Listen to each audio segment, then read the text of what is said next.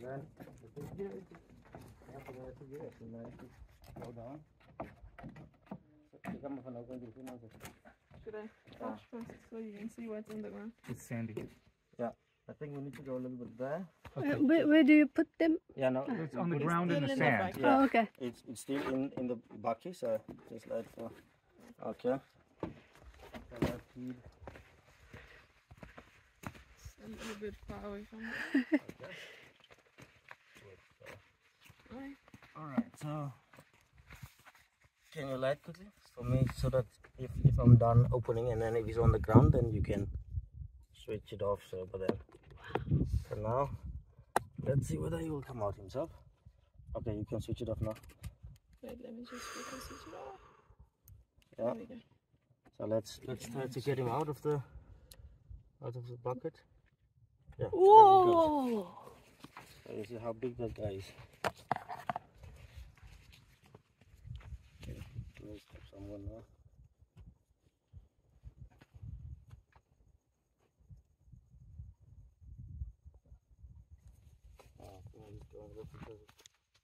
Don't come towards me. Yeah. I'll follow you, don't follow me.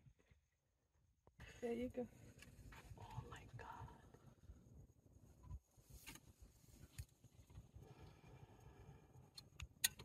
Do you want to give him a name? Depends on what it does. Yeah, so you see this one is the less poisonous one, or the one that is not poisonous.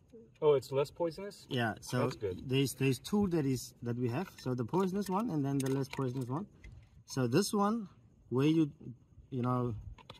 identify them or how you differentiate them is that you see the pinches. Yeah. They are bigger. And then the tail is thinner. So if they have a thick tail and then the pinches are small, then he is much more poisonous. Oh, is that right? Yeah, so the pinches, if the pinches are big, then he's less poisonous. And then if the tail is thin like that, then, it's less. So, but then if the...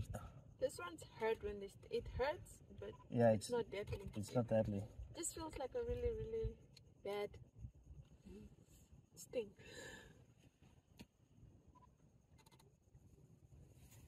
They're very loud, yes. Did you get a good one? I think so. Oh, now he's working. But he's big. Yeah, so the pinches are making him look very big. And you now we don't have to give up.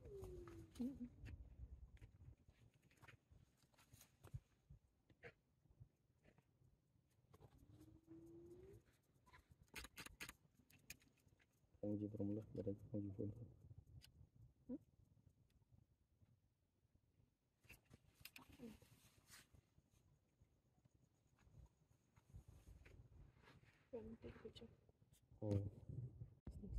Yeah, no, this it burns like hell. It burns like hell? Yeah, no, it's painful.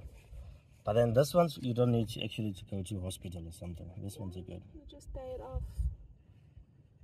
Well, how long will you be in pain? Not really long. Usually a few minutes before it wears off. But then you will swell up a bit. Yeah.